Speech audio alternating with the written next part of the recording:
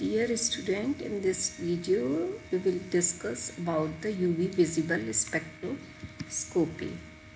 So first we will start with the introduction, then Lambert-Beer's law, instrumentation, electronic transitions, and some specific terms which used in UV visible spectroscopy and the application of this spectroscopy. So spectroscopy, it is a branch of science that deals with the interaction of the electromagnetic radiations with the matters. Here electromagnetic radiations flow with the photons, particles, so which carry the energy equals to Sc upon lambda, and these radiations have absorb at different wavelengths. So we will start with the UV visible spectroscopy. Here near UV region, which is 200 to 400 nanometer, and this region mainly used for the transitions, electronic transition in the molecule, and far UV region for the below 200 nanometer, and it's a vacuum we call that, and visible range between 400 to 800 nanometer, which we can see from our naked eye.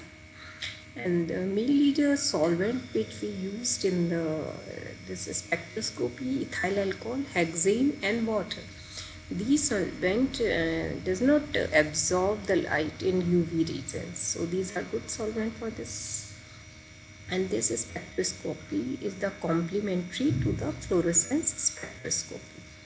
The instrumentation, here this is the double beam spectrophotometer, and here you will see this open part. Here we place the cuvettes of the glass tubes, one for the reference as a solvent, and another with the solvent compound dissolved in the solvent, and then we close this box, and then we start with the this one program is there in this screen, and then after the correction we will see the spectrum over here, which we can see the lambda max in that. So how this is the schematic diagram. Here is the light source, and then its prism is there, then these are the slits, and one cuvette which I told you, one with the sample, and another will be the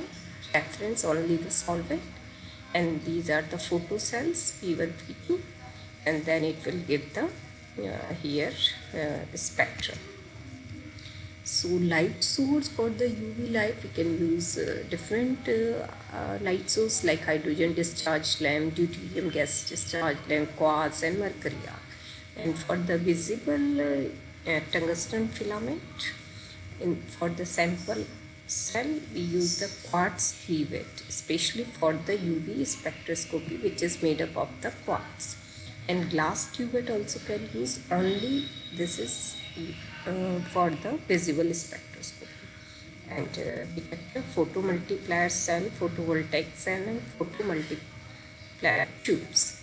Here what detector do, it will convert the light energy into the electrical energy or the current. So output current is proportional to the intensity of the light. जितने ज़्यादा intensity होगा उसका output current उतना ही ज़्यादा होगा. So as per the Lambert's law, when monochromatic light is passed through the solution, the rate of decrease in intensity is directly proportional to the path length of the solution. On integration we got that log I0 I2 equals to Ki. For the Beer's law, when monochromatic light is passed through a solution for a fixed thickness of solution, the rate of decrease in intensity is directly proportional to the concentration of solution, and it's log I0 I2 equals to Kc. As per the Beer's Lambert's law, it's a combination of Beer's and Lambert's law. It is a linear relationship. The absorbance of a light by the solution is directly proportional to the concentration of the solution and the path length, and epsilon is the molar absorptive coefficient. Absorbance equals to log I0 upon IT, and the percentage transmittance equals to percentage T IT up I0. So transmittance is the reverse of the absorbance. So what will be the principle? Principle is it should follow the Beer-Slember's law, and there is a certain wavelength which is absorbed, the lambda max, which is selected to analyze the sample in the spectrophotometer. So it will give the plot between the absorbance and the wavelength. This will be the lambda max where we can see the maximum absorbance here. So absorption of the lambda max from the UV visible region of the bonding electrons in a covalent bond to the higher anti-bonding molecular orbital. Stronger covalent bond, higher energy required for the excitation, and it will give the shorter lambda in the UV region. Weaker covalent bond, lower energy requirement, and longer lambda in the visible region. The electronic transition molecules contain the pi electrons or the non-bonded electron. They will absorb the UV visible light and they get excited in the higher energy state. And these transitions consist of pi electrons will and the n electrons and the n electrons to the anti-bonding orbital. These three types of electrons: sigma electrons, which are present in the saturated, or we call that sigma bond. N electron does not participate in the bond, so these will be the lone pair of electron which is present on the nitrogen, oxygen, sulfur atoms. And pi electron, which are involved in the unsaturated compounds like alkene, alkyne, and the aromatics, benzene based compounds. For the types of electronic transition, these are mainly 6 types of electronic transition, but theoretically it's a 6 type of transition, but experimentally we observe the 4 type of mainly electronic transition: sigma to sigma star, n to sigma star, pi to pi star, n to pi star.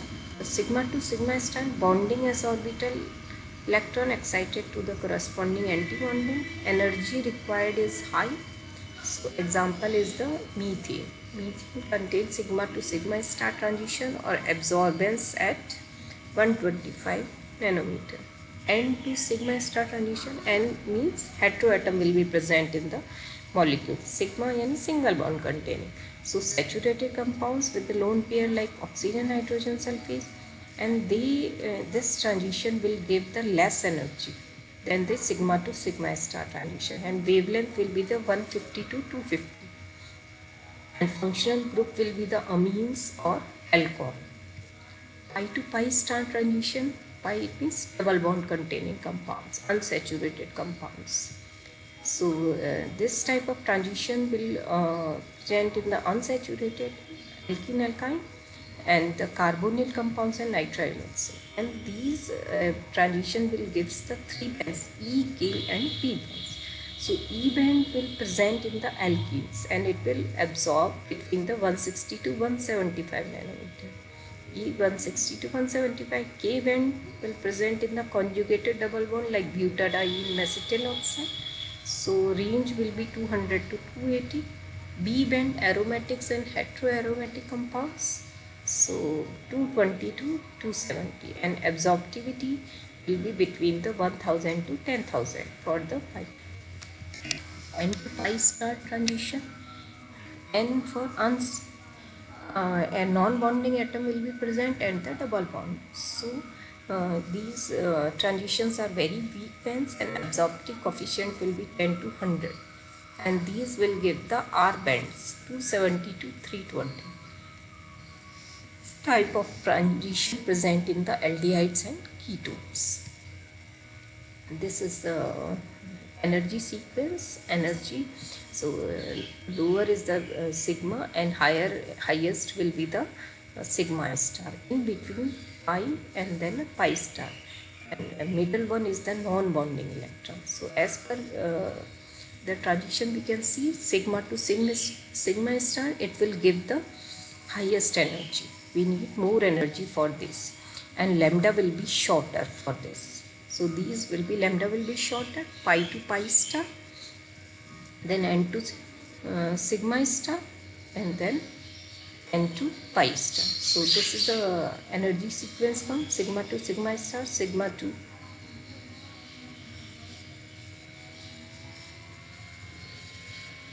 sigma star, n to sigma star, pi to pi star, n to pi star. From this n to pi star and pi to sigma star, these are the forbidden transitions. These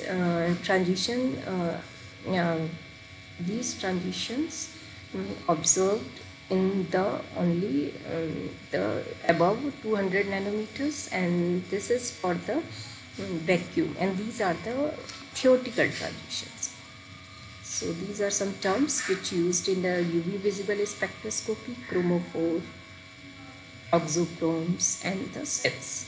So chromophore, these are the part of a molecule which is responsible for its color of the molecules, and these absorb in the more than 200 nanometer, which covalently unsaturated groups like carbon-carbon double bond, carbon oxygen, carbonyls, nitriles, nitro and groups. In oxochrome, these are the oxo means to increase the intensity.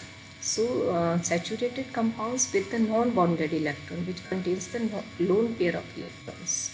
So when these are attached to the chromophore, they will increase the wavelength and intensity of the absorption. Benzene, lambda max 225 nanometer. In phenols, lambda will be 26 and 270 in phenol, and toluene, it's a 269. So oxochrome, in both of them, phenol and toluene, are the CS3 in toluene and OH in the phenol.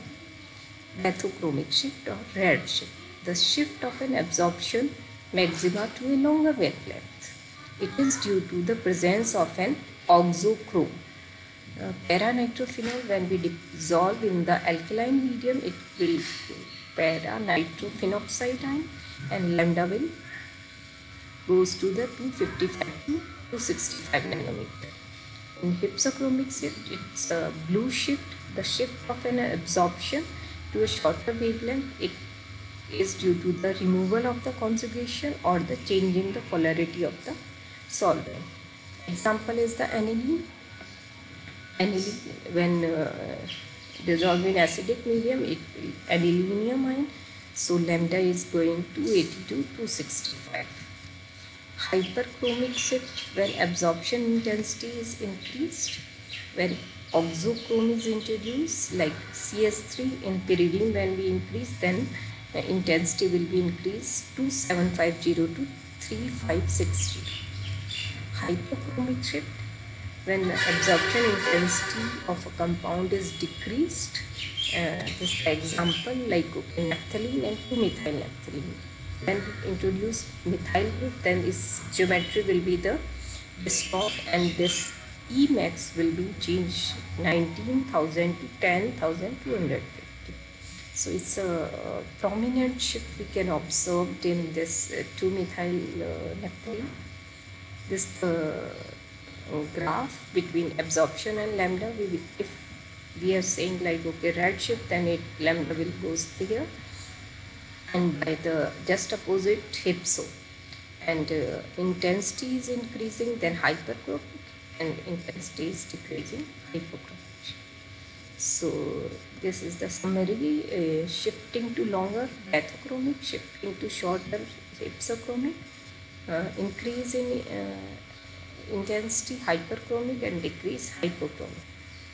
So application of UV visible spectroscopy, we can analyze, we can do the quantitative analysis and the qualitative analysis also.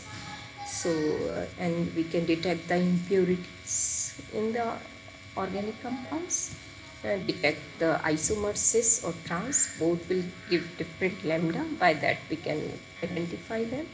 So determination of the molecular weight by the BS, and determination of the structure of the several vitamin, and we can study the kinetics of the chemical reaction. So thank you for watching this video. Subscribe the channel Dr. Mamta Chahar and like the video by clicking the like button.